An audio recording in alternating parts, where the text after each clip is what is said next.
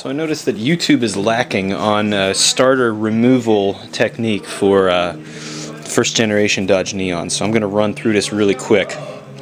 The first thing you do is you remove your battery and the battery housing, which is right here.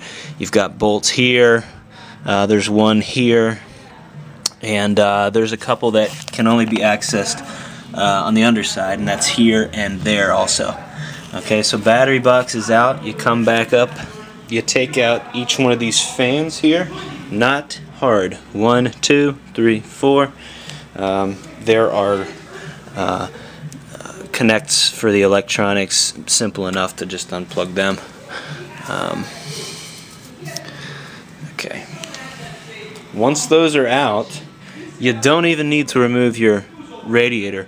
A lot of how-tos online will recommend you remove your radiator hose. Not necessary. The only thing that's left is to remove a couple of wires from the solenoid, which is, let me show you that. This is what you'll see sticking out. This is kind of housed underneath the engine. You'll remove these two screws to pull off the wires that mount to the solenoid.